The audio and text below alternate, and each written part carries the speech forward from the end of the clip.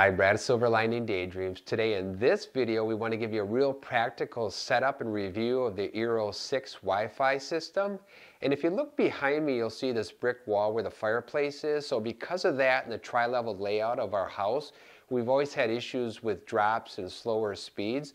So this is supposed to overcome that. So let's see if it really works. So we're going to give you some speeds at the end. So this is the Eero 6 dual band mesh Wi-Fi system, which is supposed to accommodate speeds up to 500 megabytes per second and cover up to 3,000 square feet.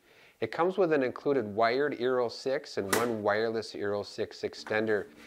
And well, anyhow, let's just get started. Step one is to download the app, unplug your modem and your router, anything else connected. And then you begin with the modem unplugged, open the app and follow along. And then they talk about securing your app. Here I am going into the App Store to locate and download the Eero Home Wi-Fi System app. It's really easy, just follow the simple prompts that they give you.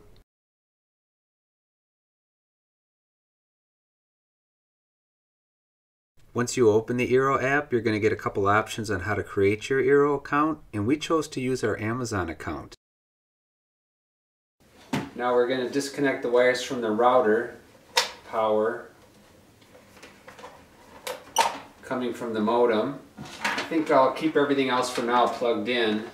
We mistakenly reused the older yellow Ethernet cable, which worked fine by the way. I don't think I needed to unplug this from the modem. So basically we're connecting the modem to the Eero 6 with the provided Ethernet cable. So later we went back and we replaced it with the new matching white Ethernet cable. So we need to plug in the power on the Eero.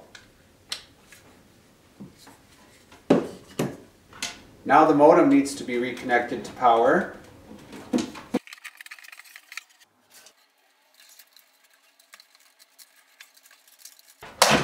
We won't be needing these because we're going to run everything wireless now. So now in the app here I just need to allow Bluetooth. So it's looking for a gateway, it says. We'll call this the family room. It says to give your Eero Wi-Fi name and a Wi-Fi password. It says to use your existing Wi-Fi name and password so you don't lose any connectivity while you're connecting devices. So I will do that now. It says that your family room Eero 6 is up and running. Now we're ready to add another Eero device. It says place your Eero device centrally. If you have a dead spot, try to place your new Eero device between the dead spot and another Eero device to ensure a strong connection. Yeah, so here's our family room. And then we're going to go upstairs into the living room area, and I think that's where we'll put the other Eero 6. I have this feeling I should have ordered another one, but we'll see how this works. So this is our kitchen here, and if I keep going this way, bedroom's up there. So let's come back around. So I think we'll put it right up here. I think we're going to put it on the piano here. I think that makes the most sense. I tried doing this without my glasses. And then we'll plug this in.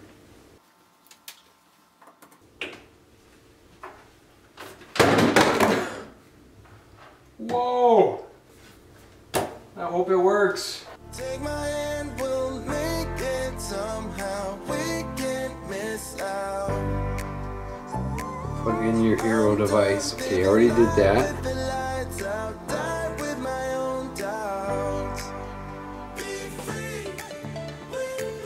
Okay, that's where I put it. So basically this just says that the Eero 6 is a smart hub, so there's no need to buy any separate hubs for each device, such as if we add cameras or compatible lights and more. Connect to Amazon. Okay, we'll have to sign in. So I'm going to do a speed test. So it says 259 for the download and 22.4 for the upload. Let's try it one more time. Let's try it up here. So it says 283 megabytes per second for the download and 22.6 megabytes per second for the upload. So that's way better than it was, but it's not the 500 that I think it should be getting. By the way, our channel is about money saving, home improvement, DIY, short-term renting our home and our RV.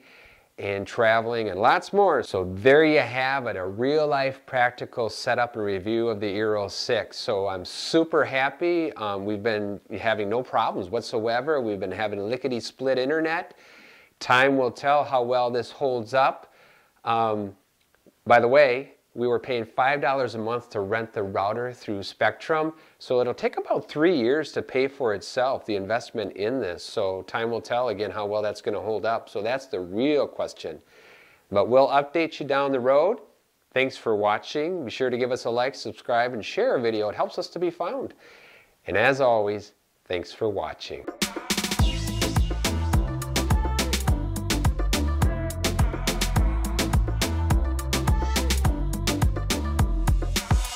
Nice work.